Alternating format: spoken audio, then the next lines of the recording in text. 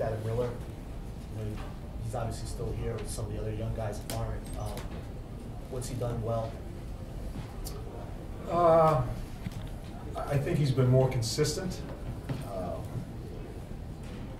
I think he's made more of a difference in the games than some of the other young guys we sent down.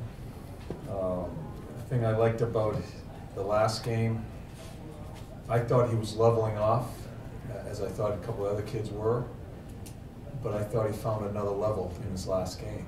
So that's why he's here. You know, he is, he's done some pretty good things in the puck, and so he continues to play. Have you thought about moving him back to the middle, or do you He think doesn't the prefer the defense? middle. He doesn't prefer the middle. And you don't think you need him more there? No, because he doesn't have a clue how to defend in the middle. Yeah. I think that was your next question. Yeah. Yeah. It didn't. Yeah, it's hard. It was hard for him.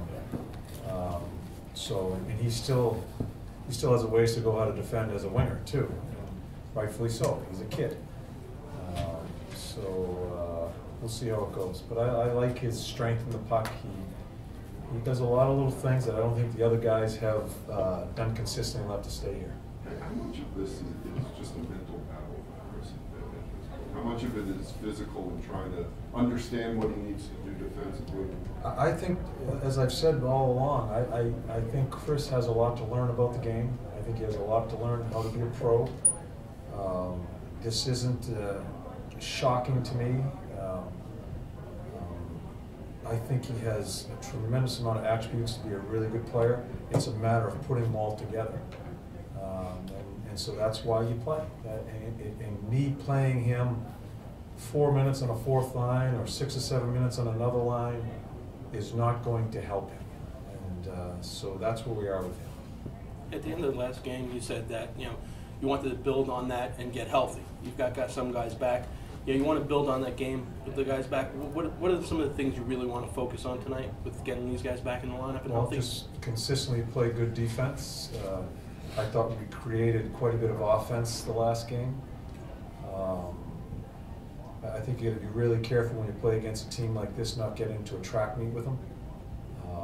We need to defend first and just, again, try to solidify our concept, the way we play.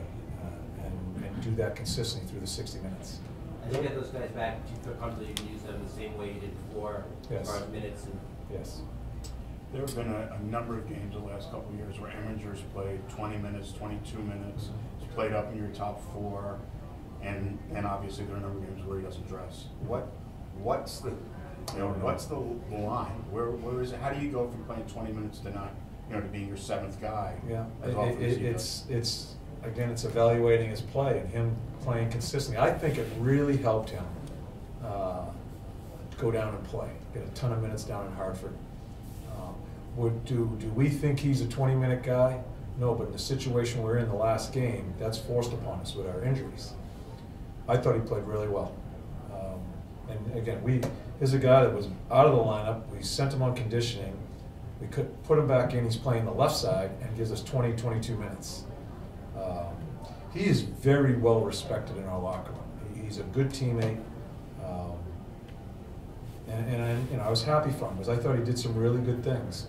If we can get that consistently, he'll continue to play. So it's hard for me to answer because it has to be based on his play and how he keeps himself ready and to be consistent with it. Do you think getting Nash back could have type of positive spillover effect on some of your other top offensive guys? I hope so. Yeah, I hope so. I'm not exactly sure where all the lines are going to shake out, but sure. I mean, the thing that has impressed me about him, he's a pretty good one-on-one player. We've all seen that, but I think he has the ability to make plays and help other people along the way.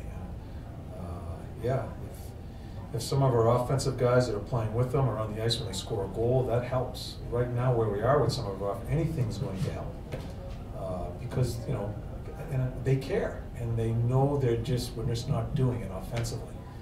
So I do.